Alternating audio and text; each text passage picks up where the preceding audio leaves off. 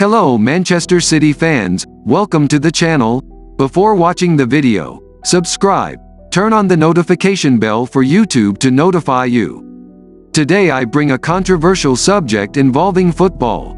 Yesterday, during the match between Real Madrid and Manchester City for the semi-final of the UEFA Champions League, Alfie Haaland, father of the player Erling Haaland, was expelled from the box for arguing with fans of the Spanish team.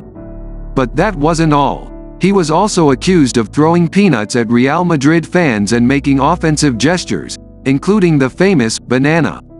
Unfortunately, because of that, he couldn't watch his son's 90 minutes on the field.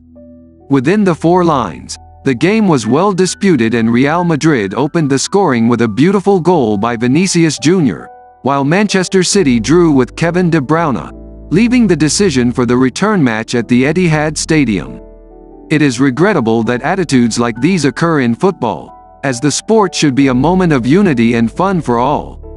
We hope that measures will be taken to prevent situations like this from happening again in the future. Leave in the comments what you thought of this situation and if you believe that punitive measures are enough to curb this type of behavior in football. Don't forget to subscribe to the channel and turn on notifications to receive our next videos. To the next.